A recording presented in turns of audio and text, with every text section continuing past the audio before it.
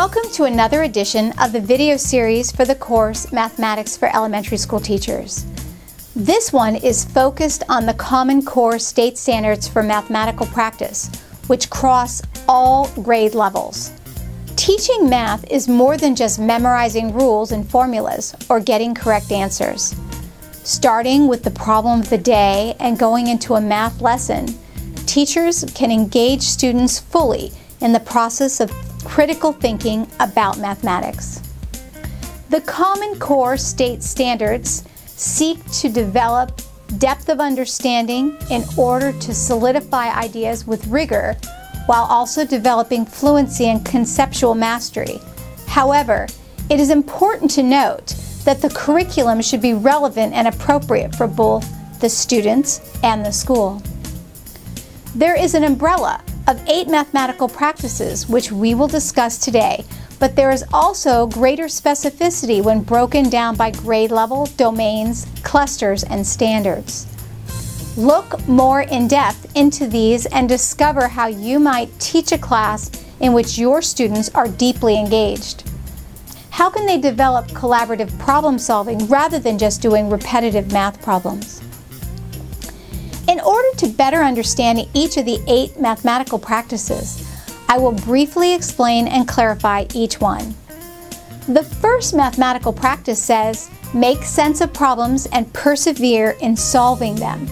This practice begins with some explanation of ideas and definitions while providing a context for the day's lesson. Students listening to the presentation and asking questions for clarification can better conceptualize the problem, analyze what is given, and determine if there are constraints or relationships.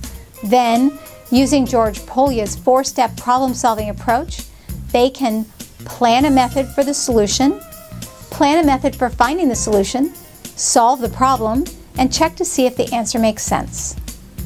The second standard says, reason abstractly and quantitatively.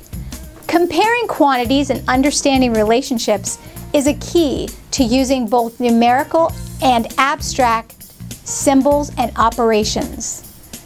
Developing quantitative reasoning allows students to put information into context, understand units, calculate and apply arithmetic, algebraic, and geometric properties.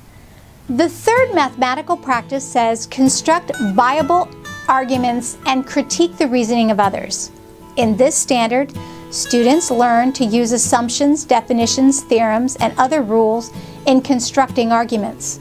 Students learn to analyze situations, justify conclusions, and defend arguments either by inductive or deductive reasoning. Elementary school students may construct concrete references like objects, drawings, or diagrams. Students can then find flaws in order to clarify and improve their arguments. Students can practice reading and listening to information, ask probing questions to understand the material more deeply, and make sense of arguments. The fourth mathematical practice says model with mathematics. Modeling is the creation of a representation that relates to or is familiar to a given situation. For example, a student might want to know a distance, size, or proportion from only a limited amount of information. This standard provides a context to explain real-world situations, to draw conclusions based upon grounded assumptions, estimations, and approximations. This is critical to contextualizing information. The fifth mathematical practice says use appropriate tools strategically. Historically, mathematicians used chalk, charcoal, rulers, protractors, and a compass, but today there are many digital tools available, including calculators, computational software, statistical packages, animated geometry packages, and video tools. One of the key decisions students must make is which tool is the most appropriate or the best resource to pose or solve problems and deepen the understanding of the material. The sixth mathematical practice says to attend to precision. The exactness of an answer may mean life and death. When the Space Shuttle Challenger blew up January 28, 1986, it was determined that the reason was because of an O-ring. The O-ring was supposed to close more tightly due to forces generated at ignition, yet they were not precise enough. Suddenly, 73 seconds after liftoff, an explosion occurred. In this horrific accident, 7 crew members died, including the first teacher to go into space, Krista McAuliffe, a middle school teacher chosen from among 11,000 teachers. Sometimes, when teachers deduct points for not being exact, it appears to be a devastating penalty. However, details like labeling the axis, specifying units of measure, taking a certain number of decimals, and rounding decimals are sometimes extremely important. In fact, it can be a matter of life and death. The 7th mathematical practice says look for and make use of structure. For some, rules like the commutative property are intuitive. For example, 5 plus 6 is 11 and 6 plus 5 is also 11. Or 5 times 6 is 30 and 6 times 5 is also 30.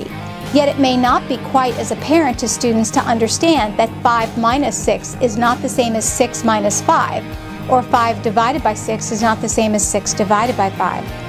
Applying the commutative property to addition and multiplications seems inductively logical to apply the same rule to subtraction and multiplication, but inductive reasoning does not apply to every circumstance. In another example, looking for and making use of structure, students should recognize that multiplying out a polynomial is the reverse of factoring that same polynomial. We will cover that concept in this class as well.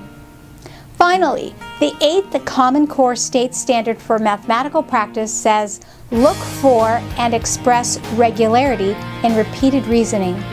Since students practice examples of math problems and repeat examples with different numbers, over time, it is evident that there are faster ways of computing the answer, shortcuts to solving the problem, or alternate ways to checking the answer. For example, some elementary school students quickly figure out that 2 has no remainder when dividing into an even number, but 3 always has a remainder when dividing into an even number. In this way, they begin to understand what it means to be divisible. This is the end of this video on the Common Core State Standards for Mathematical Practice. Having a better understanding of the overall picture of these general practices will allow you to be more in tune with the Common Core in general and the possibilities available in teaching mathematics. This is Dr. Rachel Winston signing off and wishing you great success in your teaching career.